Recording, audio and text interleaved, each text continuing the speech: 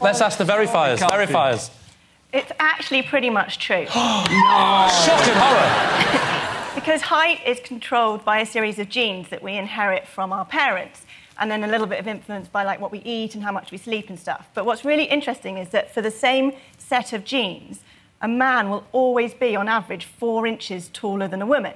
And the reason is that boys actually hit puberty 2 or 3 years later than girls. So they have a few years extra to grow before their bones fuse and they reach their final height. Now, if you had, like, a mum and dad who are a similar height, it's probably quite likely that the mum has some extra tall genes. But the point is that she will then pass them on to her son, so he'll also be slightly taller than average and still 4 inches taller than her. So it's in a very rare case where you have a really tall mum and a really short dad, but then they'll pass on their genes to the son, and it might not be quite enough for him to then catch up with her. And on that very rare circumstance, he may not actually overtake her and might end up the same height or even a bit shorter. But that's pretty rare.